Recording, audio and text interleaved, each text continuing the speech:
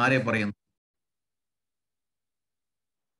ദാമം എന്ന് പറഞ്ഞു കഴിഞ്ഞാല് കൃഷ്ണൻ എന്തൊക്കെ പേരിൽ അറിയപ്പെടും? അതാദ്യം പറ. ഉണ്ണിക്കണ്ണൻ, ഗോവിന്ദൻ, പിന്നെ ഇവര് സംസാരിക്കുന്ന കൃഷ്ണൻ ഇഷ്ടം നമ്മളെക്കാൾ സംസാരിക്കുന്ന കേട്ട്, അതാണ്ട് അവരുടെ സംസാരിക്കുന്നു. പിന്നെ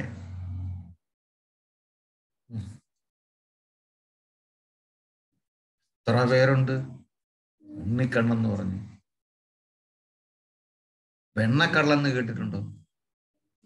അതെന്താ വെണ്ണക്കള്ളൻ എന്ന് പറയുന്നത്? ഞാൻ ഉറക്കം വരുന്നോ? ഇയാൾ വെണ്ണക്കള്ളനാണോ? ആണോ? വെണ്ണ മൂട്ടിക്കും. എവിടെ ചെന്ന് കഴിഞ്ഞാലും വെണ്ണ മൂട്ടിക്കും. കൃഷ്ണന് ഭയങ്കര ഇഷ്ടമാണ് വെണ്ണ. അതുകൊണ്ടാണ് നമ്മുടെ നാട്ടിൽ ക്ഷേത്രങ്ങളിൽ തൃക്കൈയിൽ വെണ്ണ വഴിപാട്. വർക്കല ദിനാനസ്വാമി ക്ഷേത്രത്തിൽ പ്രത്യേക വഴിപാടാണത്, തൃക്കൈയിൽ വെണ്ണ വഴിപാട്. അപ്പൊ അതിനർത്ഥം ഭഗവാന് നമ്മൾ വെണ്ണ വെച്ചിരുന്നു കഴിഞ്ഞാൽ തീർച്ചയായിട്ടും അവിടെ ഉണ്ടാവും. വെണ്ണയും മൃദുലമാണ്, ഭഗവാനും മൃദുലമാണ്. ഇത്രയും സെന്റിമെന്റ്സ് ഉള്ളൊരു കക്ഷി വേറെ ഇല്ല. നമ്മൾ വിചാരിക്കും നമ്മൾ നോക്കി പോകും, നാട്ടിലുള്ളവർ പറയും ഓ വലിയ പാടാ, പിന്നെ കൃഷ്ണനെ പ്രാർത്ഥിച്ചു കഴിഞ്ഞാൽ കിട്ടാൻ പാടാണ്, ഒരുപാട് പരീക്ഷിച്ച് കളി. അങ്ങനൊന്നുമില്ല. അദ്ദേഹത്തിന് സ്നേഹം വേണം. ചെറിയ സ്നേഹമൊന്നും പോരാ, നല്ല സ്നേഹം വേണം. അതാണ് ദാമോദരാരതിക്ക് നമ്മൾ ആ ദാമോദരാഷ്ടകത്തെ വെച്ച് പറയുന്നത്. നമാമീശ്വരം സച്ചിദാനന്ദരൂപം രസകുണ്ടലം ഗോകുലേ പ്രജമാനം. പിന്നെന്താ? യശോദാഭിയോരു ഖലാദവമാനം പരാമൃഷ്ടമത്യന്തോ നൃത്യഗോപ്യ. പിന്നെ രുദന്തം മുഹുർനേത്ര യുഗ്മം മൃജന്തം കരാംബോജ യുഗ്മേന സാതംഗ നേത്രം മുഹുശ്വാസ കമ്പാത്രിരേഖാംഗകണ്ഠ കണ്ഠ സിതദ്രൈവം ദാമോദരം ഭക്തിബദ്ധം. സ്നേഹം കൊണ്ട് മാത്രമേ ഭഗവാനെ പിടിക്കാൻ പറ്റത്തുള്ളൂ. വേറെ എന്ത് വഴിപാടുകൾക്കും അവിടെ സ്ഥാനമില്ല. ഇത് കൺസിഡർ ചെയ്യും കേട്ടോ, ദോഷം പറയരുത്. ഇന്നതിന് വേണ്ടിയിട്ടാണ് വരുന്നതെന്ന് അദ്ദേഹത്തിന് അറിയാം, അത് സാധിച്ചു കൊടുത്തിട്ട് വിടുകയും ചെയ്യും. പക്ഷെ അദ്ദേഹത്തിന് കിട്ടത്തില്ല. അദ്ദേഹത്തിനെ കൂടെ വേണം എന്നുണ്ടെങ്കിൽ സ്നേഹം വേണം. അവിടെയാണ് പിന്നെ കൗരവരും പാണ്ഡവരും തമ്മിലുള്ള യുദ്ധത്തിന് ചെന്നപ്പം സഹായത്തിന് ചെന്നു. സഹായം വേണമെന്ന് ദുര്യോധനൻ പറഞ്ഞു. കൃഷ്ണൻ സമ്മതിക്കുകയും ചെയ്തു. അപ്പം അദ്ദേഹം ഓപ്ഷൻ ഇട്ടു കൊടുത്തു. 1, എൻ്റെ സൈന്യമുണ്ട്, 2, ഞാൻ മാത്രമുണ്ട്. ഏതാന്ന് വെച്ചാൽ വേണമെന്ന്. ഏതാ ഇല്ലേ? അപ്പൊ ദുര്യോധനൻ എന്തോ പറഞ്ഞു? സൈന്യം കൃഷ്ണ ഒരാളായിട്ട് വരുന്നതിനാ? സൈന്യം കൃഷ്ണന്റെ സൈന്യത്തെ കിട്ടിക്കോട്ടെ എന്ന് പറഞ്ഞു. അങ്ങനെ അത്രയും സൈന്യവും കൊടുത്തു. പക്ഷെ ജയിച്ചോ? ജയിച്ചില്ല. അവിടെയാണ് കൺസിഡർ ചെയ്യും നമ്മളെ. പക്ഷെ ആ സ്നേഹത്തിനനുസരിച്ചിട്ടാണ് നമുക്ക് വിജയം ഉണ്ടാവുന്നത്. അർജുനൻ പറഞ്ഞു, ഇല്ല, കൃഷ്ണൻ വന്നാ മതി, യുദ്ധം ചെയ്യണ്ട, കൂടെ നിന്നാ മതി, എനിക്കൊരു സപ്പോർട്ടായിട്ട് നിന്നാ മതി. ജയിച്ചു. ഇതാണ് കർണൻ. ശരിക്കും പറഞ്ഞ അർജുനനെക്കാട്ടിയും വലിയ യോദ്ധാവാകാം. പക്ഷെ കർണന് ജയം ഉണ്ടായോ? ജയം ഉണ്ടായില്ല. അതിനർത്ഥം നമ്മൾ എത്ര എഫർട്ട് എടുത്തു കഴിഞ്ഞാലും, നമ്മൾ എത്ര പരിശ്രമിച്ചു കഴിഞ്ഞാലും, ഈശ്വരാധീനം, ഭഗവാന്റെ ഒരു കൈയില്ലെങ്കിൽ, ഒരു കയ്യൊപ്പില്ലെങ്കിൽ അവിടെ ഒന്നിനും വിജയം ഉണ്ടാവും. അതേസമയം ഇത്തിരി നമ്മൾ താഴെ ആയിക്കോട്ടെ കഴിവുകളിൽ, പക്ഷെ ഭഗവാന്റെ അനുഗ്രഹം ഉണ്ടെങ്കിൽ നമ്മൾ നേരെ മുന്നോട്ട് ആവുന്ന. കർണനെടുത്ത് ഭഗവാൻ പറഞ്ഞു, കർണ, നിന്റെ സഹോദരനാണ്, നീ അർജുനന്റെ കൂടെയാണ് നിൽക്കേണ്ടത്, അതാണ് ധർമ്മം എന്ന് കർണനോട് കൃഷ്ണൻ പറഞ്ഞപ്പം കർണൻ പറഞ്ഞു, കൃഷ്ണ, കാര്യമൊക്കെ ശരിയാണ്, പക്ഷേ എനിക്കൊരു സമയം വന്നപ്പം എന്നെ സഹായിച്ചത് കൗരവരായിരുന്നു, ദുര്യോധനനാണ്. എനിക്ക് അവരുടെ കൂടെ നിന്നേ പറ്റത്തുള്ളൂ, അതാണ് ധർമ്മം എന്ന്. അപ്പൊ കൃഷ്ണൻ തിരിച്ചു പറയും, കർണ, അന്ന് നിന്നെ സഹായിച്ചത് നിന്നോടുള്ള സ്നേഹം കൊണ്ടല്ല, നിന്റെ സഹോദരനോടുള്ള ദേഷ്യം കൊണ്ടാണ്. അവരെ ജയിക്കാൻ വേണ്ടിയിട്ടാണ് നിന്നെ കൂടെ നിർത്തിയത്. അവിടെ ധർമ്മം വന്നിട്ടില്ല. അതുകൊണ്ട് ഞാൻ പറയുന്നത് കേൾക്കണമെന്ന് പറയുമ്പോൾ വീണ്ടും പറയും. കൃഷ്ണൻ വളരെ താഴ്മയോടാണ് സംസാരിക്കുന്നത്. അപ്പോഴും കണ്ണൻ കേൾക്കില്ല. എന്നിട്ട് കണ്ണൻ പറയും, ആവുമെങ്കിൽ ഞാനൊരു കാര്യം പറയാം, അതങ്ങ് കേൾക്കാൻ പറ്റുമെങ്കിൽ കേൾക്കട്ടെ. യുദ്ധം കഴിയുന്നത് വരെ അർജുനൻ അറിയാൻ പാടില്ല ഞങ്ങൾ സഹോദരങ്ങളാണ്. ഞങ്ങളിൽ ആരെങ്കിലും ഒരാളെ ജീവിച്ചിരിക്കത്തോളം അറിയാം. അത് കൃഷ്ണനും അറിയാമല്ലോ. അതുകൊണ്ട് അപ്പം അർജുനന്റെ ക്വാളിറ്റിയെ പറ്റി കർണന് നല്ല ബോധ്യമുണ്ട്. സഹോദരനാണെന്ന് അറിഞ്ഞു കഴിഞ്ഞാൽ അർജുനൻ യുദ്ധം ചെയ്യത്തില്ല, ഒരിക്കലും യുദ്ധം ചെയ്യത്തില്ല. അത് കർണന് നല്ലോണം ബോധ്യമുണ്ട്. കർണൻ അതും മനസ്സിലാക്കിക്കൊണ്ടാണ് പറഞ്ഞത്. എന്നിട്ട് യുദ്ധം ചെയ്തു. ആര് ജയിച്ചു? അർജുനൻ ജയിച്ചു. ഇവിടെ എല്ലാം നമ്മൾ അറിയാവുന്നത്, നമ്മൾ എന്ത് പരിശ്രമിക്കണം. ആ പരിശ്രമത്തിനൊരു പരിസമാപ്തി നല്ല രീതിയിൽ ഉണ്ടാവണം എന്നുണ്ടെങ്കിൽ ഭഗവാനെ നമ്മൾ സ്നേഹത്തോടെ വിളിച്ചെങ്കിലേ പറ്റത്തുള്ളൂ. ആ സ്നേഹം മാത്രമാണ്. അതാണ് കാർത്തിക മാസത്തില് യശോദാമിയും ഭഗവാനും തമ്മിലുള്ള ബന്ധം. എന്ത് രസമാണ് ഇത്! ദശമസ്കന്ധത്തില് ഇതിനെപ്പറ്റി നല്ല വിശദമായിട്ട് എഴുതിയ ദശമസ്കന്ധത്തില് 9ാമത്തെ അധ്യായത്തിൽ ഒരു പാട്ട് പാടിക്കും. എന്നിട്ട് നമുക്ക് നോക്കാം. ശരി, പാട്ട് പാടി. ചേട്ടാ ഒരു മൊബൈൽ അങ്ങോട്ട് വിളിച്ചു. ഒരു മൊബൈല് ഒന്ന് ലിങ്ക് ചെയ്ത് ഓൺ ചെയ്ത് അങ്ങോട്ട് വെച്ചു.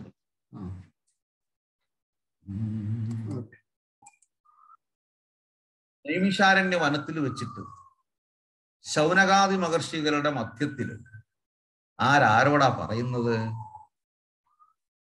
ആര് പറയുന്നുണ്ട്? കുളു സപ്താഹം, ഭാഗവത സപ്താഹം. പരീക്ഷിത് മഹാരാജനെ കേട്ടിട്ടുണ്ടോ? പരീക്ഷിത് മഹാരാജ്. പരീക്ഷിത് മഹാരാജാവിന്റെ അച്ഛന്റെ പേരെന്താ? അമ്മ ആരാ?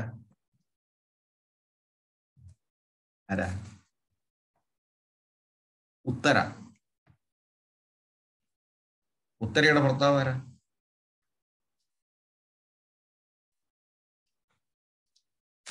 അഭിമന്യല്ലേ പുഷ്പാജി?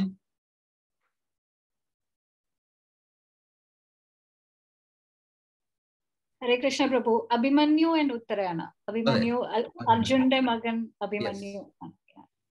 അതെ, അർജുനന്റെ മകൻ അഭിമന്യു. അഭിമന്യുന്റെ ഭാര്യ ഉത്തര. ഉത്തരയുടെ ഗർഭപാത്രത്തിലാണ് പരീക്ഷിത് മഹാരാജ. ആ ഗർഭത്തിനെയല്ലേ ഭഗവാൻ സംരക്ഷിച്ചത്. പരീക്ഷിത് മഹാരാജാവിന്റെ മകനാണ് ജനമേജയൻ. അല്ലേ അതായത് അല്ലേ? അതെ അതെ പ്രഭു. ജനമേജയനാണ് ഗുരുവായൂരില് സർപ്പസത്രം നടത്തിയത്. ഓക്കെ.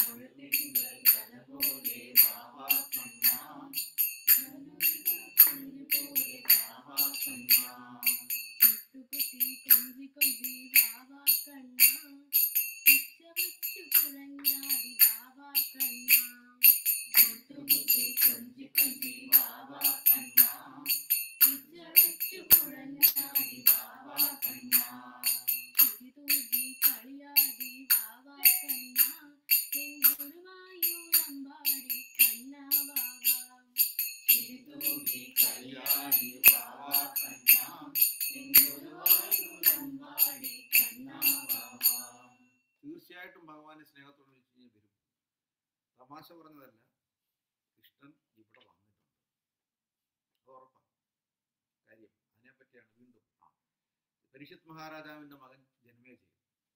ഈ ജനമേജയനും ഗുരുവായൂരമ്പലവുമായിട്ട് അഭേദ്യമായിട്ട് ബന്ധമുണ്ട്. ഭാഗവതത്തിൽ കൃത്യമായിട്ട് ചിത്രങ്ങളെല്ലാം എഴുതിയിട്ടുണ്ട്. സർപ്പസത്രം യജ്ഞം നടത്തുന്നത് ജനമേജയൻ ഗുരുവായൂരിലാണ്.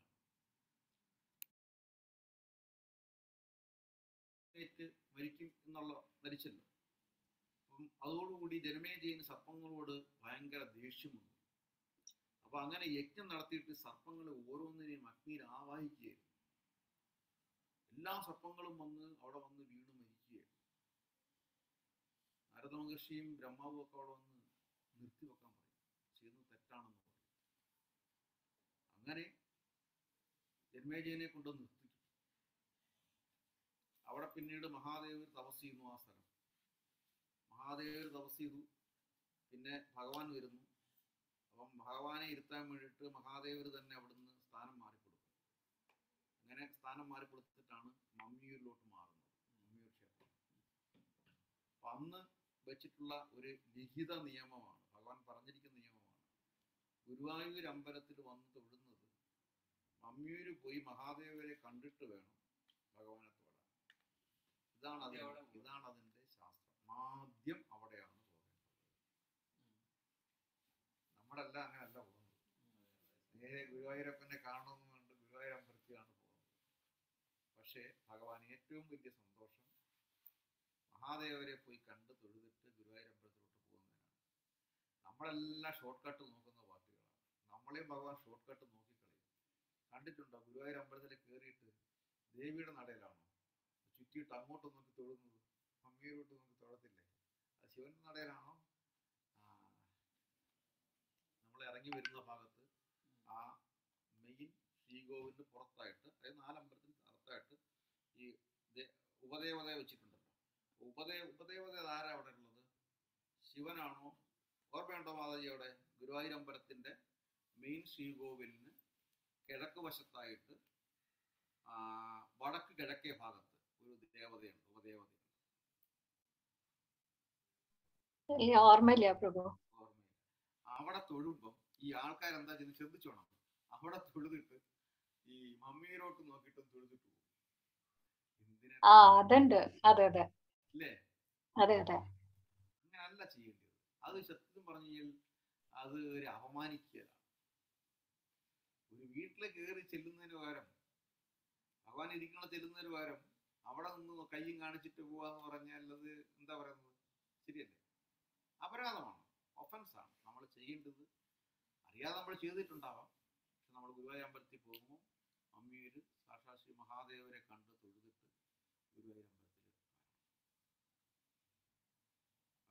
ഇതാണ് അതിൻ്റെ ഒരു ചരിത്രം വരുന്നത്. അപ്പം ഭഗവാന്റെ നാമം എവിടെയുണ്ടോ അവിടെയെല്ലാം ഭഗവാൻ സംരക്ഷിച്ചു. ഉത്തരയുടെ ഗർഭത്തിൽ പരീക്ഷിത് മഹാരാജാവിനെ സംരക്ഷിച്ചു അല്ലേ? പറഞ്ഞു വന്നത് ആ കഥകളൊക്കെ നൈമിഷാരണ്യ വനത്തിൽ വെച്ചിട്ട് ശൗനകാദി മഹർഷികളുടെ മധ്യത്തിൽ ശുകദേവ ഗോസ്വാമി പരീക്ഷിത് മഹാരാജാവിനോട് ഈ ഭാഗവത കഥകൾ മുഴുവൻ പറയുന്നുണ്ട്. ആ കഥകൾ പറയുന്ന ആ മധ്യത്തിൽ ദശമസ്കന്ധത്തിൽ വന്നപ്പോഴാണ് ഭാഗവത്തിലെ ഏറ്റവും പ്രധാനപ്പെട്ട ചാപ്റ്റർ ഭാഗം ഏതാണെന്ന് ചോദിച്ചു കഴിഞ്ഞാൽ ഉലൂഖല ബന്ധനമാണ്. ഉലൂഖല ബന്ധനം എന്നാണ് ഭാഗവത്തിൽ പറഞ്ഞത്. ഭഗവാനെ ഉരലിൽ പിടിച്ച് കെട്ടിയേക്കുന്ന കഥ. നാമം എന്ന് പറഞ്ഞ കയറ്, ഉദരം വന്നു കഴിഞ്ഞാൽ വയറ്. നമ്മൾ അതിനകത്ത് തുടങ്ങിയതില്ലേ കൃഷ്ണൻ എന്തൊക്കെ വിളിക്കുന്നു എന്നുള്ളത്. ഇപ്പൊ ഇനി എല്ലാവരോടും പറയത്തില്ലേ? പറയൂലേ? ചോദിക്കുന്നിടത്തെല്ലാം പറയത്തില്ലേ? കൃഷ്ണൻ കാണിക്കുന്ന ഓരോ തോന്നിവാസങ്ങൾക്കനുസരിച്ചിട്ട്, നോട്ടി തിങ്സ് അനുസരിച്ചിട്ട് ഓരോ പേരെടുത്ത് വെച്ചിട്ടുണ്ട്. ആ പേരാണ് ഒന്ന് വെണ്ണക്കള്ളൻ, വട്ടർ തീഫ് എന്ന് പറഞ്ഞു. പക്ഷെ കൃഷ്ണന് ഭയങ്കര ഇഷ്ടം അത് വിളിക്കുന്നതൊക്കെ. അതാ രസം. അപ്പൊ അങ്ങനെ ഈ കഥകള് ശുകദേവ ഗോസ്വാമി പറയുകയാണ്. അപ്പൊ നമ്മള് കഥ തുടങ്ങിയായി ഇല്ലേ? കഥ തുടങ്ങാം. ഒരിക്കല് ഇങ്ങനെയല്ലേ കഥ പറഞ്ഞത്? ഒരിക്കല് ഒരു ദിവസം ഒരു അപ്പൂപ്പനും അമ്മൂമ്മ ഉണ്ടായിരുന്നില്ലേ? ഇങ്ങനെ ആരെങ്കിലും കഥ പറഞ്ഞു തന്നിട്ടുണ്ടോ? അച്ഛൻ പറഞ്ഞു തന്നിട്ടുണ്ടോ? അതോ അമ്മ പറഞ്ഞു തന്നിട്ടുണ്ടോ കഥകൾ? നമ്മൾക്കൊക്കെ ഈ ശീലം വന്നത് നമ്മളെ കഥകൾ പറഞ്ഞ് നമ്മളെ അപ്പൂപ്പനോ അമ്മൂമ്മയോ ഒക്കെ പറഞ്ഞ് ആ ഭാഗ്യം അവർക്ക് ഇല്ലാതാക്കരുത്, അവർക്ക് കൊടുക്കണം.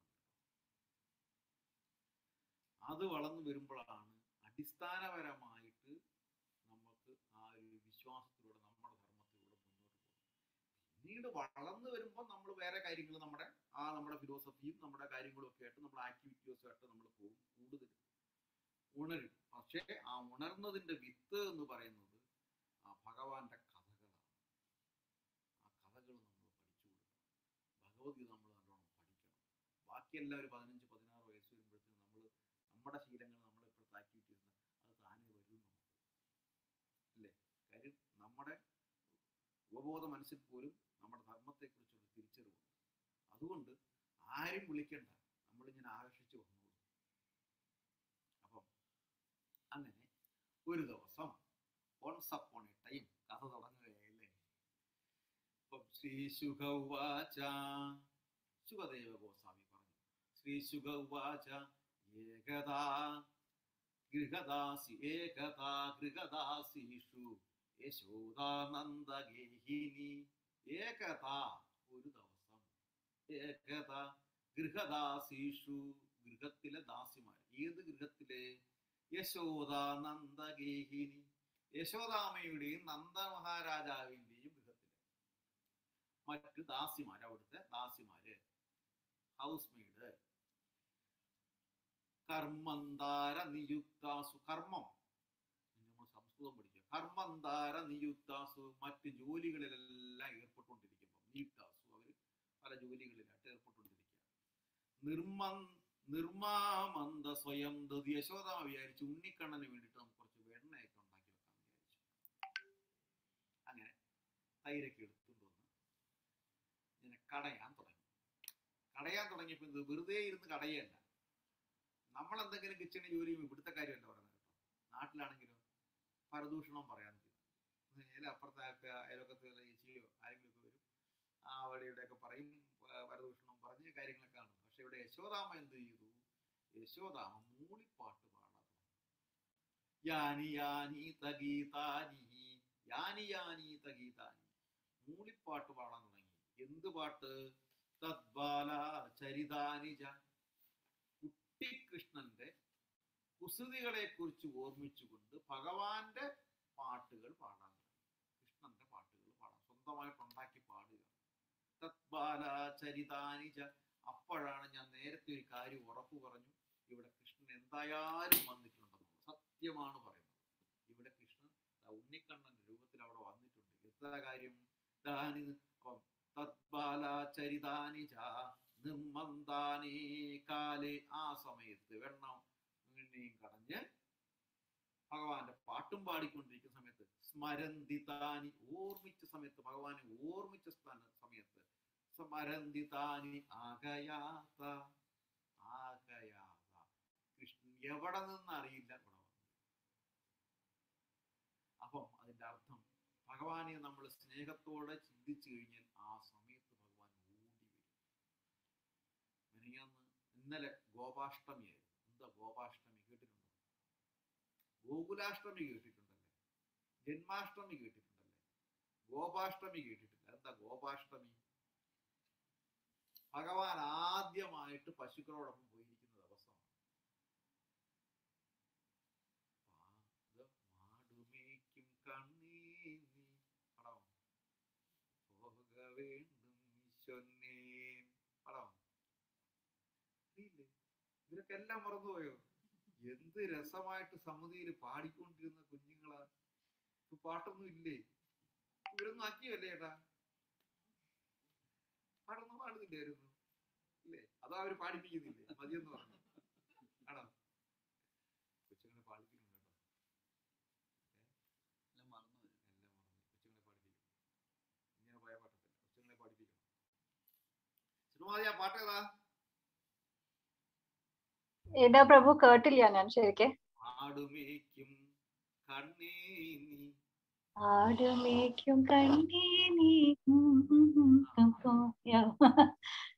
പോക വീണ്ടും ശൊന്നേ, പോക വേണ്ട ശൊന്നേ പറയും. എന്നും കൃഷ്ണൻ ചോദിക്കും ചെന്നിട്ട്, അമ്മ യശോദാമ്മ സമ്മതിക്കത്തില്ല. കൊച്ചു കുഞ്ഞാണ്, എന്റെ കാല് കണ്ടില്ലേ, വളരെ സോഫ്റ്റ് ആണ്, മണ്ണും കല്ലും ഒക്കെ ഉണ്ട്, ചോര പൊടിയും, അതുകൊണ്ട് ഞാൻ വിടത്തില്ലെന്ന് പറയും. ദിവസവും ചോദിക്കും. ഒരു ദിവസം കൃഷ്ണൻ ഭയങ്കര സങ്കടം വന്നു. അപ്പൊ തിരിച്ച് ഈ പശുക്കൾ വരുമ്പോഴും കൃഷ്ണൻ ചോദിക്കുന്നത് കേട്ടിട്ട് പശുക്കൾ കേൾക്കും. പശുക്കൾ അന്ന് രാത്രി ഒന്നും ചോദിക്കും. പശുക്കൾ അവസാനം പശുക്കൾക്കും നിവൃത്തിയില്ലാതായി. പശുക്കൾക്ക് സങ്കടം വന്നു. പശുക്കൾ അവിടുന്ന് ഇറങ്ങിയിട്ട് ആ ഭൂമി മുഴുവൻ, ആ പ്രദേശം മുഴുവൻ ചാടി ചാടി മണ്ണൊക്കെ പൊടിച്ച് സോഫ്റ്റ് ആക്കി. അവിടെയാണ് വൃന്ദാവനത്തിന്റെ ഭാഗം രമൺ തീർത്ഥി എന്ന് പറയുന്നത്. രമൺ തീർത്ഥി ചെല്ലണം. അവിടെ കിടന്ന് എല്ലാവരും ഉരുളും. എന്തിനാ ഉരുളുന്നത്? ആ ഭഗവാന്റെ പാദസ്പർശനമേറ്റ്, ഗോപന്മാരുടെ പാദസ്പർശനമേറ്റ മണ്ണ് നമ്മുടെ ശരീരത്തിൽ തൊടുമ്പോഴത്തേന് നമ്മുടെ പാപങ്ങളെല്ലാം പോവും എന്ന് മാത്രമല്ല നമുക്ക് അനുഗ്രഹം കിട്ടും. ഇനി വേറൊരു രഹസ്യം കൂടെ പറയാം. അവിടെ പോയിട്ട് ആർക്കെങ്കിലും വീടൊക്കെ വെക്കാൻ ആഗ്രഹിച്ചിട്ട് വീടൊന്നും ഇതുവരെ പണിയാൻ പറ്റാതെ വന്നിട്ടുണ്ടെങ്കിൽ ആ ഒരു മണ്ണ് ഇങ്ങനെ എടുത്ത് സങ്കല്പം ചെയ്തിട്ട് എനിക്കൊരു വീട് ഉണ്ടാക്കി കിട്ടണം എന്ന് ആഗ്രഹമുണ്ട് ഭഗവാനെ എന്ന് പറഞ്ഞാൽ മതി, റെഡിയാവും. ഇതാരും പറയാത്തൊരു രഹസ്യം, സത്യമാണ്. അതുപോലെ അവിടെ ഒരു നിധിവനമുണ്ട്. വിവാഹം കഴിക്കാൻ കന്യകമാർ, വിവാഹങ്ങൾ പ്രായമായി ഡിലേയൊക്കെ വരുന്നു.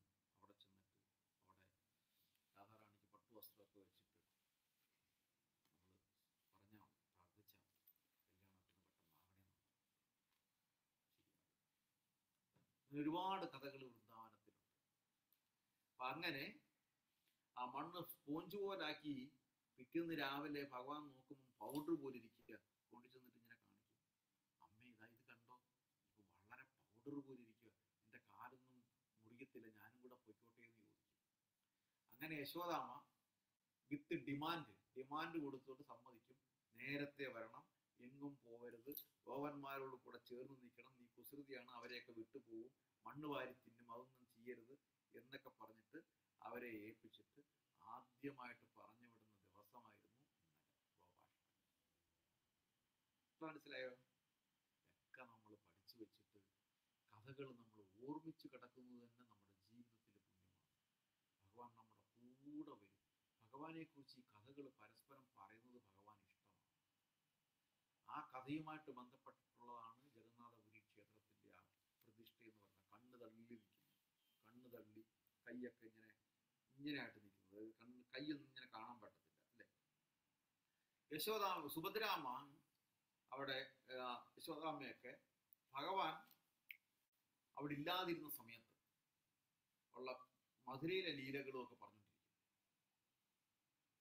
അപ്പം ഈ ലീലകൾ, ഭഗവാന്റെ ലീലകൾ പറയുകയാണ്. അപ്പൊ സുഭദ്രാമ്മ വാതിൽക്കൽ നിൽക്കും. വാതിൽക്കൽ നിന്നിട്ട് കൃഷ്ണനും ബലരാമനും വരുന്നുണ്ടോ എന്ന് നോക്കാൻ പോകും.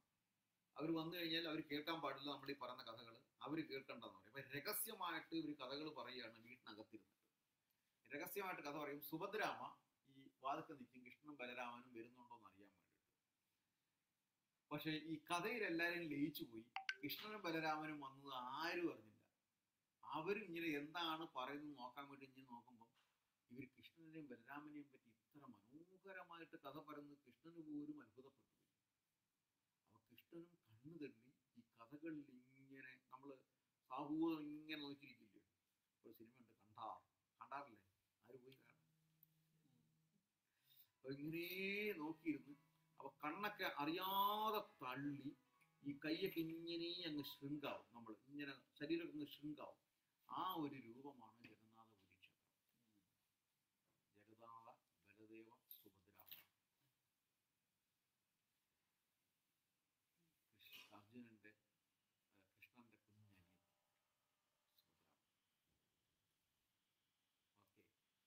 അപ്പൊ നമ്മള് മാതാജി ഒരു 5 മിനിറ്റ് മെസ്സേജ് കൊടുത്തിട്ട് ഹരേ കൃഷ്ണ പ്രഭു.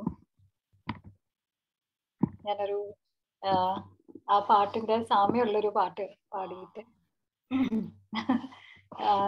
മുന്നോട്ട് പോവാം. സർവത്ര ഗോവിന്ദ നാമ സങ്കീർത്തനം ഗോവിന്ദ ഗോവിന്ദ. കേൾക്കാൻ പറ്റുള്ളൂ അല്ലേ? ഓക്കെ. കേൾക്കാൻ പറ്റും. ഓക്കെ. നീല കാർമുകിൽ വർണ്ണനം നേരം രാധ എന്നൊരു നാരിയുമായി നീളേ നീളേ വനത്തിൽ നടന്നും മേളമോടെ കളിച്ചു രസിച്ചും പാടിയും ചില രാഗങ്ങളുമായി കൂടിയും ചില പുഷ്പമറുത്തും എന്താണിങ്ങനെ കാട്ടിൽ നടപ്പാൻ എന്നാലേതുമെഴുതല്ലേ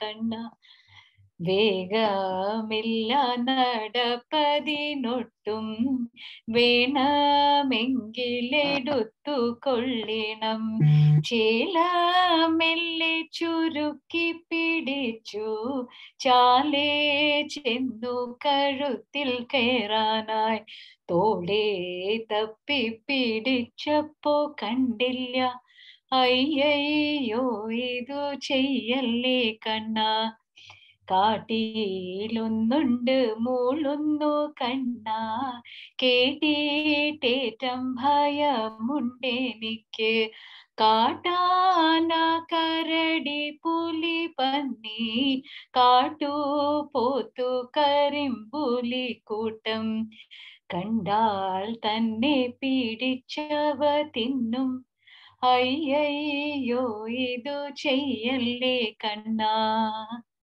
സർവത്ര ഗോവിന്ദ നാമ സങ്കീർത്തനം ഗോവിന്ദ ഗോവിന്ദ. എല്ലാവർക്കും ദാമോദർ മാസത്തിന്റെ ആശംസകൾ നേരുന്നു. ഭഗവാൻ സ്വരൂപിയായ ഭാഗവതത്തിന്റെ കാരുണ്യത്തിന്റെ നിർവൃതി നാം ഓരോരോ കഥകളിലൂടെ നമ്മൾ ആസ്വദിച്ചു വരികയാണ്. ഭാഗവതത്തിലൂടെയുള്ള സന്ദേശങ്ങൾ എന്തെല്ലാം ആണെന്ന് നമ്മൾ ഭഗവാന്റെ ലീലകളിലൂടെ നമ്മൾ അറിഞ്ഞു വരികയാണ്.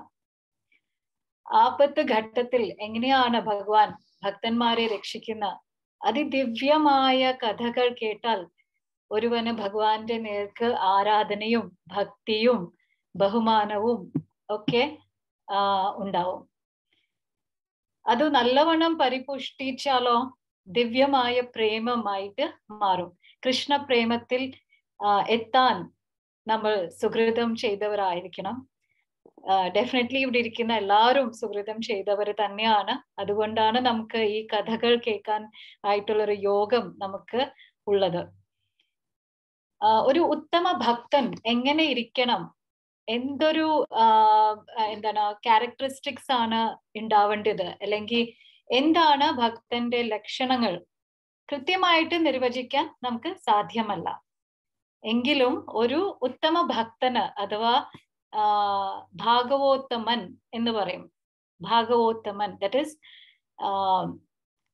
നമ്മൾ ഭഗവാനെ ചിന്തിക്കുമ്പോൾ നമ്മൾ ഭാഗവതരാണ്.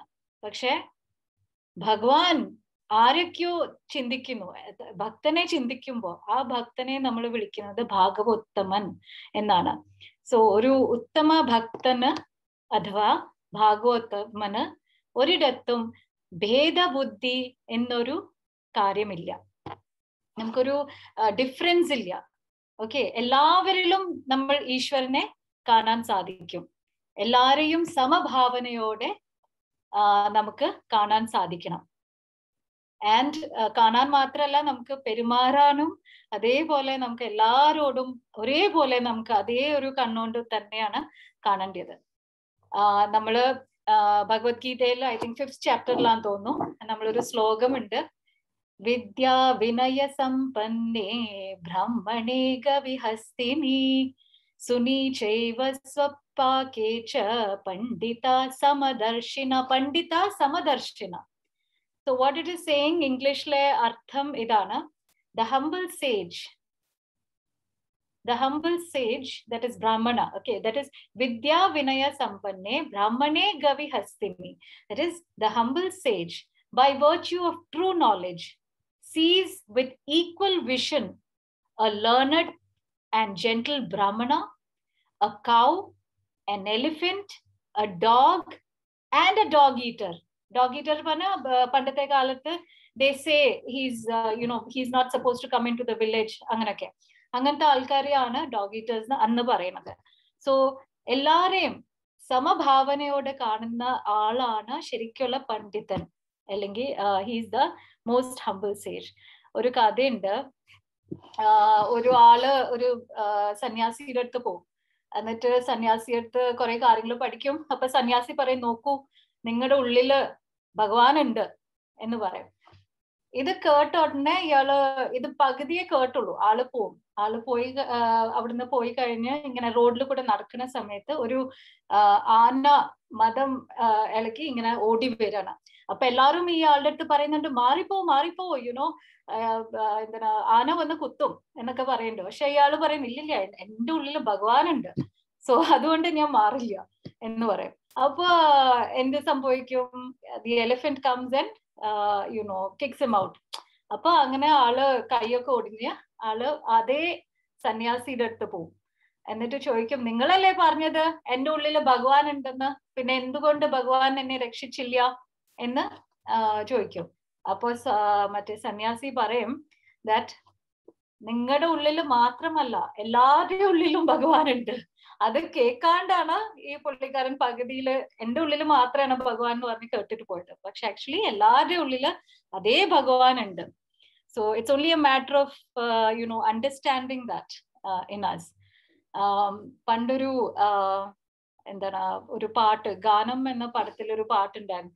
താരാപദത്തെ നയിക്കുമീ താളം സത്യമായി തുടിപ്പു പരമാവിനിലും ആരു വലിയവൻ ആരു ചെറിയവൻ. ഇവിടെ പറയുന്നത് ആരാണ് വലിയവനും ആരാണ് ചെറിയവനും? നമ്മളെല്ലാവരും ഒരേ ലെവലിലുള്ള ആൾക്കാരാണ്. ഭഗവാൻ മാത്രമാണ് മുകളിലുള്ളത്. സോ ആരും മുകളിലും ഇല്ല താഴെയും ഇല്ല, ആരും വലിയവനും അല്ല ആരും ചെറിയവനും അല്ല. Everybody is on the same level. So ആ ഒരു സമഭാവനയോടെ നമുക്ക് ഉത്തമ ഭക്തരായിട്ട് നമുക്ക് കൃഷ്ണ പ്രേമത്തിൽ നമുക്ക് ലയിക്കാം. Thank you very much. ഹരേ കൃഷ്ണ. ഹരേ കൃഷ്ണ. അവിടെ നിന്ന് മ്യൂട്ട് ചെയ്യണം. അപ്പൊ നമുക്കൊരു പാട്ടും കൂടെ പാടാം. ഇത്രയല്ല മതി, ഒരുപാട് കുട്ടികളുണ്ട് ഇതിനകത്ത്. കുറച്ചു പേരൊക്കെ നാട്ടിൽ പഠിക്കാനായി, വലിയവരായി. അത് ശരി. ഞാൻ ഓർക്കുന്നുണ്ട് ഇവിടെ കഴിഞ്ഞ പ്രാവശ്യം പറഞ്ഞ ഓർമ്മയില്ലേ, ഉണ്ണിക്കണ്ണനെ വെച്ചേക്കുന്നതും ജീവനോടെ കാണുന്നതും രാത്രി വിളിക്കുന്നതും ഒക്കെ ആയിട്ട് അല്ലേ?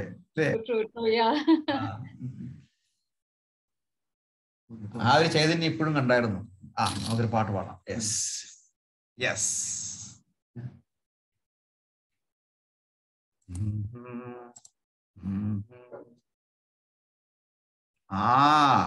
റെഡി ആയിട്ടാ വന്നതല്ലേ? Very good. അങ്ങനെ വേണം. ഇത് എവിടെ വെച്ചെന്ന് ആരും കാണാതെ അടുത്തോട്ട് വെച്ചോ. സൗണ്ട് കേൾക്കത്തില്ല. ഇവിടെ വന്നിട്ട്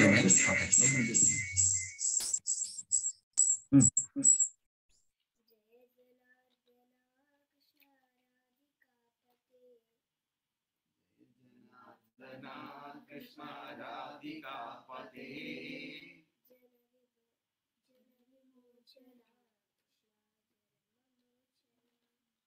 Jana Vimochana Krishna Janma Mochana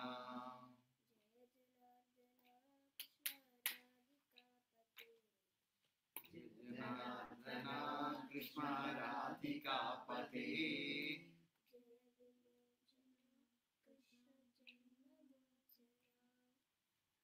Vimochana Krishna Janma Mochana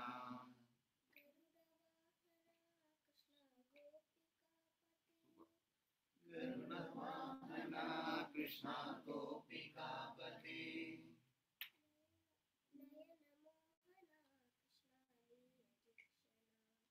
Nayana Mohana Krishna Leela Jakshana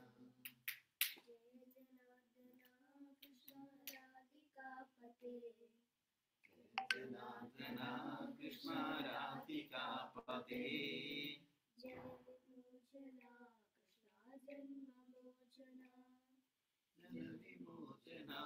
Krishna Janma Mochana.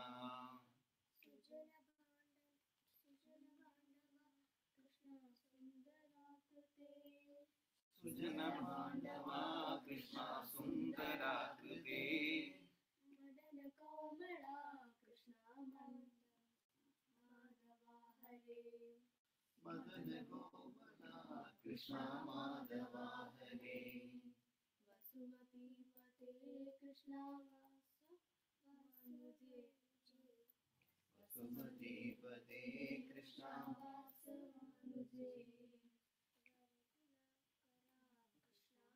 Vasumati Krishna Vaishnava Kriti. Janatana Krishna Radhika Pade. Jana Vimochana Krishna Janma Mochana. സുന്ദരമായ പാട്ടാണ്. സുന്ദരമായ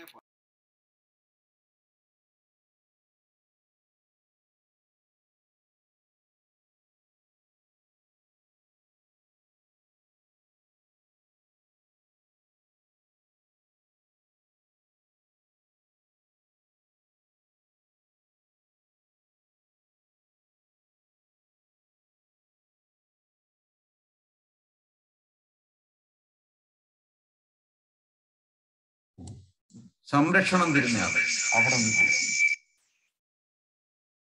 സംരക്ഷണം തരുന്നയാൾ protector എന്ന് ആളാണ്. ജയ ജനാർദ്ദന കൃഷ്ണ. പിന്നെ രാധികാപതി രാധാദേവിയുടെ ഭർത്താവ്.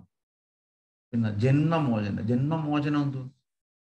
ഭയങ്കര കഷ്ടപ്പാടുള്ള ജന്മ ഇല്ലേ? രാവിലെ വിളിച്ചെഴുന്നേപ്പിക്കും അച്ഛനും അമ്മയില്ലേ, പഠിക്കാൻ പറയും ഇല്ലേ, ആഹാരം വേണ്ടെങ്കിലും കുത്തി കേട്ട് തരും, കഴിച്ചേ പറ്റത്തോളം എന്ന് പറയും. എന്തെല്ലാം പ്രയാസങ്ങളല്ലേ അത് കുട്ടിക്കാലത്ത്. അത് കഴിഞ്ഞിട്ട് വളർന്നു വന്നു കഴിഞ്ഞാലോ അല്ലേ, ഒരു ജോലി കിട്ടാൻ വേണ്ടിയിട്ട് പ്രയാസപ്പെടും ഇല്ലേ. ഇനി ജോലി കിട്ടിക്കഴിഞ്ഞാലോ ജോലി നിലനിർത്താൻ പ്രയാസപ്പെടും. ഇനി അത് കഴിഞ്ഞാലോ വീട്ടുകാർ കല്യാണം കഴിക്കാൻ പറയും അല്ലേ. കല്യാണം കഴിയും കുടുംബമാവും.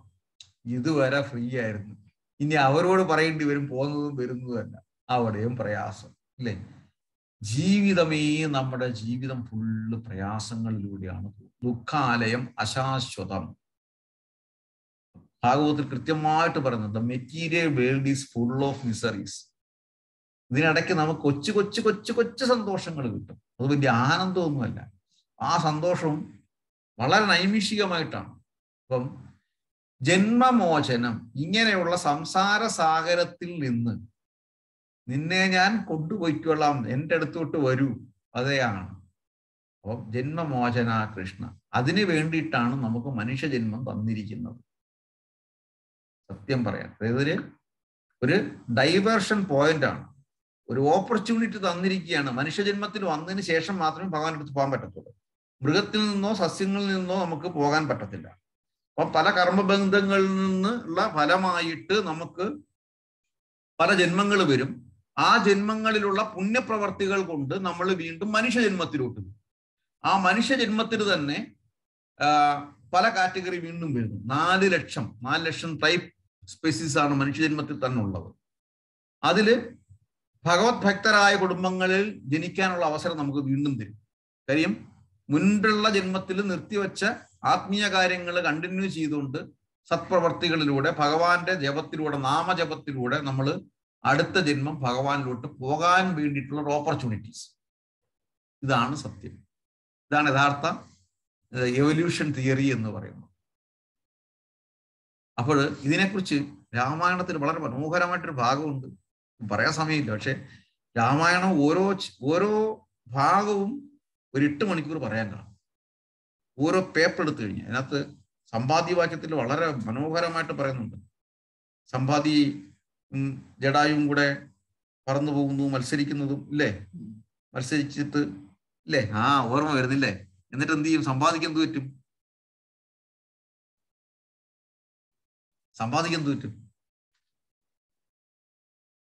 സമ്പാദിക്കുക പിന്നെ ജടായു അങ്ങ് ഒരുപാട് പോകും. ഇവര് ബ്രദേഴ്സാണ്. ജടായു അങ്ങ് ദൂരം പോവും, സമ്പാദി ക്ഷീണിക്കാൻ തുടങ്ങും.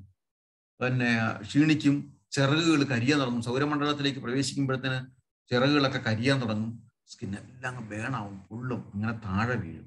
താഴെ വീണിട്ട് ശരീരം നീറിപ്പെടയുകയാണ്, ഒരു ഇഞ്ച് അനങ്ങാൻ പറ്റുന്നില്ല. അപ്പം ഇനി എന്തിനാണ് ഈ ജീവിതം എന്ന് ചിന്തിച്ചിട്ട് ആത്മഹത്യ ചെയ്യാൻ ശ്രമിക്കും. കാര്യം ശരീരം മുഴുവൻ പൊള്ളിയിരിക്കുകയാണ്, രോമങ്ങളെല്ലാം പോയി, ചിറകുകൾ പോയി. അങ്ങനെ ആത്മഹത്യ എങ്ങനെ ആത്മഹത്യ ചെയ്യാമെന്ന് ആലോചിച്ച് മുന്നോട്ട് പതുക്കെ ഇഴഞ്ഞിഴഞ്ഞ് പോകുമ്പോഴാണ് ഒരാൾ അവിടെ മുന്നോട്ട് വരുന്നത്. ചന്ദ്രമ എന്ന് പറഞ്ഞിരിക്കുന്ന ഒരു മുനി അല്ലേ, ഭയങ്കര ഹൃദയസ്പർശിയായ രംഗങ്ങളാണ് അതെല്ലാം. അപ്പൊ ചന്ദ്രമാമുനി ചോദിക്കും, എന്താണ്, എന്ത് സംഭവം, ആരാണ് നീ? അവിടെയാണ് സമ്പാദിയുടെ പൂർവ്വവൃത്താന്തം കൊണ്ടൊരു ഭാഗം വരുന്നത്. എല്ലാം പറഞ്ഞു കൊടുക്കും. അപ്പം എനിക്ക് ഇത്രയും കാര്യങ്ങൾ പറഞ്ഞില്ലേ, ഇനി ഞാൻ പറയുന്നെന്ന് കേൾക്കെന്നും പറഞ്ഞുകൊണ്ട് ചന്ദ്രമാമുനി കാര്യങ്ങളെല്ലാം പറയും. ഒരു ബീജം മുതൽ അങ്കുരിക്കുന്നത്, ഒരു യോനിയിൽ പ്രവേശിച്ച് അത് വളർന്നു വരുന്നവരെയുള്ള എല്ലാ ഘട്ടങ്ങളും പറയും. അപ്പോൾ ഒരു മനുഷ്യക്കുഞ്ഞ് അത് ഏകദേശം 1 ദിവസം 2 ദിവസം 3 മാസം 3 ദിവസം എല്ലാം ഇതിനകത്ത് പറയുന്നില്ലേ. പറഞ്ഞിട്ട് അത് പിന്നെ ഒന്നുകൂടെ എടുത്ത് വായിക്കണം കേട്ടോ. ഭയങ്കര ഹൃദയസ്പർശിയായിട്ട് രംഗമാണ്. 5ാമത്തെ മാസം വരുമ്പം ശരീരത്തിൽ മുഴുവൻ പൂർണ്ണ വളർച്ചയെത്തി നമുക്ക് സെൻസിറ്റിവിറ്റി ഉണ്ടാവും. സുഖവും ദുഃഖവും എല്ലാം അറിയും. ആ സമയത്താണ് ഒരു ബലൂൺ സഞ്ചി പോലെ നമ്മൾ ഒരു വേസ്റ്റ് വാട്ടറിനകത്താണ് കിടക്കുന്നത്. യൂറിനും വേസ്റ്റും എല്ലാം ഉണ്ട്. അതിനകത്ത് കിടന്ന് വീർപ്പ് മുട്ടും, ശ്വാസം മുട്ടും. ഇതിനകത്തൂടെ തന്നെയാണ് ആഹാരം കഴിക്കേണ്ടത്, ഒക്കെ ഇതിനകത്തൂടെ തന്നെയാണ്. ഏതാണ്ട് പോലെ ഇരിക്കും. അപ്പോഴാണ് ഈ അമ്മ എന്ന് പറഞ്ഞത് ചൂടുവെള്ളം കുടിക്കുന്നു അല്ലെങ്കിൽ ചൂട് ചായ കുടിക്കുമ്പം ഈ ബലൂൺ പോലെ സഞ്ചിക്കാത്ത മേളിൽ കൂടി ഇങ്ങനെ വീഴുമ്പോഴത്തേന് ഇത് ചൂട് അനുഭവപ്പെടും. അപ്പോഴാണ് കിടന്ന് പടയുന്നത്. അപ്പോഴായിരിക്കും നമ്മൾ ഈ പിന്നെ ചില്ലി അങ്ങനെയൊക്കെയുള്ള കാര്യങ്ങൾ, മുളക് കൂടുതലുള്ളത് കഴിക്കുമ്പോൾ എരിയും. അതുകൊണ്ടാണ് ആ സമയത്ത് എല്ലാവരും പ്രായമായവരും നമ്മളടുത്ത് പറഞ്ഞു തന്നിട്ടുള്ളത് സ്വാത്വികമായിട്ടുള്ള ആഹാരം മാത്രമേ കഴിക്കാവൂ എന്ന് പറഞ്ഞു. വളരെ സ്നിഗ്ധമായ ആഹാരം മാത്രമേ ഗർഭാവസ്ഥയിൽ കഴിക്കാവൂ. അപ്പൊ സ്നിഗ്ധമായ സ്വാത്വിക സ്വഭാവത്തിലൂടെ ആ കുഞ്ഞ് വളരും. ഈ കുഞ്ഞിനെല്ലാം കേൾക്കാനുള്ള കഴിവുണ്ട്. അതുകൊണ്ടാണ് നാമജപം അന്നേരം അത്യാവശ്യമാണ് എന്ന് പറയുന്നത്. പകല് കിടന്നുറങ്ങരുതെന്ന് പറയുന്നത്. കാര്യം പകൽ ഉറങ്ങാനുള്ളതല്ല. ആ കുഞ്ഞും മന്ദനായിട്ട് ജനിക്കും പകൽ കിടന്നുറങ്ങിക്കഴിഞ്ഞാൽ. കാര്യം അമ്മ കാണിക്കുന്ന എല്ലാ സ്വഭാവവും കുഞ്ഞും കാണിച്ചു തുടങ്ങും. കുഞ്ഞ് വന്നതിന് ശേഷം കുഞ്ഞെന്തെങ്കിലും കാണിച്ചു കഴിഞ്ഞാൽ അമ്മ കുഞ്ഞിനെ അടിക്കാൻ പോകരുത്, അമ്മയുടെ കുഴപ്പമായിരുന്നു. മനസ്സിലായില്ലേ? അപ്പം ഈ എല്ലാ സ്വഭാവങ്ങളും കുറേയൊക്കെ, ബാക്കിയെല്ലാം പൂർവ്വജന്മത്തിന്റെ ഭാഗമായിട്ടാണ് വരുന്നതെങ്കിലും കുറെ കാര്യങ്ങൾ ഈ 10 മാസത്തിനകത്ത് വെച്ചുണ്ട്. കുഞ്ഞിനെ വളരെ സ്വാത്വികമായിട്ട് നാമജപത്തോടുകൂടി ആ കുഞ്ഞിനെ പ്രസവിച്ചു കഴിഞ്ഞാൽ ആ കുഞ്ഞ് അതിമനോഹരമായ സുന്ദരനും സുന്ദരിയുമായിട്ടും വളരെ വലിയ ബുദ്ധിമാനായിട്ടും അങ്ങനെ അവിടെ അപ്പൊ ആ വേസ്റ്റ് വാട്ടറിൽ കിടക്കുമ്പം ഈ കുഞ്ഞ് കഷ്ടപ്പെട്ടിട്ട് പറയും, എന്നെ എങ്ങനെങ്കിലും ഒന്ന് പുറത്തു കൊണ്ടുവരൂ ഭഗവാനെ, ഞാൻ അങ്ങയുടെ ദാസനായിക്കൊള്ളാം എന്ന് പറയും. പക്ഷെ ആ വാക്കെല്ലാം വിശ്വസിച്ചിട്ട് ഈ കുഞ്ഞ് പുറത്തു വരുമ്പം ഈ കുഞ്ഞെല്ലാം മറന്നുപോകും, മായാലോകത്തെത്തും. മായാലോകം എന്ന് പറഞ്ഞാൽ ഈ പ്രകൃതി പറഞ്ഞാലും ഒരു മായാലോകമാണ്. നമ്മൾ ഇവിടെ നിന്ന് ഇറങ്ങി ഇവിടുന്ന് ഒരു നോർമൽ, ഞാൻ വെറുതെ ജസ്റ്റ് പറയുന്നതേ ഉള്ളൂ, ഇവിടുന്ന് ഇറങ്ങി അപ്പുറത്ത് അൽഫാഗിദി മെട്രോ സ്റ്റേഷൻ വരെ പോകുമ്പോൾ നമ്മൾ എന്തെല്ലാം കാഴ്ചകളാണ് കാണുന്നത്. പ്രത്യേകിച്ച് അവിടെ ഹോട്ടലിന്റെ ഫ്രണ്ടിൽ കൂടെ പോകുമ്പോൾ എന്തെല്ലാം കാഴ്ചകളാണ് കാണുന്നത്. ശരിയല്ലേ പറയുന്നത്? നമ്മളൊരു മായാ ലോകത്ത് എത്തപ്പെട്ടതുപോലെ തോന്നും. ന്യൂ ഇയറിൻ്റെയൊക്കെ അന്ന് നമ്മൾ ഇറങ്ങുന്ന സമയത്ത് ഇവിടെ എന്തിനാ പറയുന്നത്, ഈ ദസറ ആടന്ന് കഷ്ടമാണ്, വലിയ പ്രയാസമാണ്. നേപ്പാളുകളെ കൊണ്ട് നിറഞ്ഞിരുന്നു ഈ റോഡിൽ. ശ്രീരാമചന്ദ്ര പ്രഭുവിനെ ഓർമ്മിക്കുന്നത് ബാറിൽ കയറിയിട്ടാണ്. ഇന്ന് ആലോചിച്ചു, എഴുന്ന് നടക്കാൻ ഒരാൾ ഞാൻ ഇവിടെ നോക്കുമ്പം ഈ അൽഫാഗിദി മെട്രോ സ്റ്റേഷൻ ഞാൻ കാണുന്നു,